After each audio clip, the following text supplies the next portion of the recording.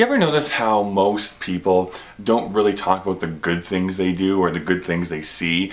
They always talk about like, oh, I had the worst time, or I had the worst sandwich at McDonald's the other day. You would not believe what I had to put up with. So very rare to actually have a conversation with someone and them going like, so yeah, yesterday I went down after work to the soup kitchen and I actually helped out a lot of the homeless people with their food last night. It was a really awesome time. Yeah, I saw some really great people and I felt really fulfilled after that. That would almost never ever happen. And I think it's mostly to do with the fact that we're taught from such an early age, at least in my family. This might be more indicative of me than it is of anybody else, but meh. I think it's because at a very early age we're taught that when we do something nice, when we actually lend a helping hand, that is supposed to be good enough, that we're supposed to be fulfilled by doing something really awesome for somebody, that we shouldn't be asking for anything else.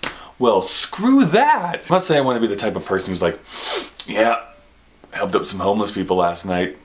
Pretty awesome. I'm a pretty awesome person. Guess what though? Also have large shoes. You know, I don't want to be that person at all, but I think that a lot of times we focus on so many negatives in a daily life that it would be nice every once in a while to have just a conversation where it's like, here's some nice things we did this week, and we're not asking for anything but having that person, having that time to actually go through, hey, here's some good things, and I have some faith in humanity restored. I remember a couple winters ago, I was leaving work and I noticed that there was a lady right beside me who was having troubles with her car. It wasn't starting up at all. We tried to do a jump start and that didn't work either, so there was something more egregiously wrong with her car than just a dead battery. So she had no way to get home and I offered a ride to her to take her back to her place. Yes, it was a little bit out of my way, but I said, you know what, whatever. I'll do it anyways because if I was in that situation, that is what I would want to happen. And I told her straight up, I mean, if you do not want to get in a car with a crazy weirdo guy, that is perfectly fine.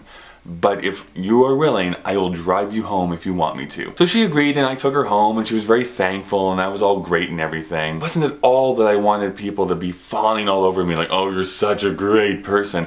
What I wanted to do is I just want to say, hey, this is what I did the other day. Maybe you could think of doing something nice too in your life. Because everybody else but me is terrible. Which is obviously the point that I'm trying to make, is that people are terrible. But if we say nice things, if we try and promote the good things that people actually do, I do think that would have a positive effect. Or maybe I'm just absolutely crazy. Let me know in the comments below what you think. Should nice things be said more nowadays, or should we just keep all that stuff bottled up inside into ourselves? Also, what a nice thing would be to do, subscribe and like.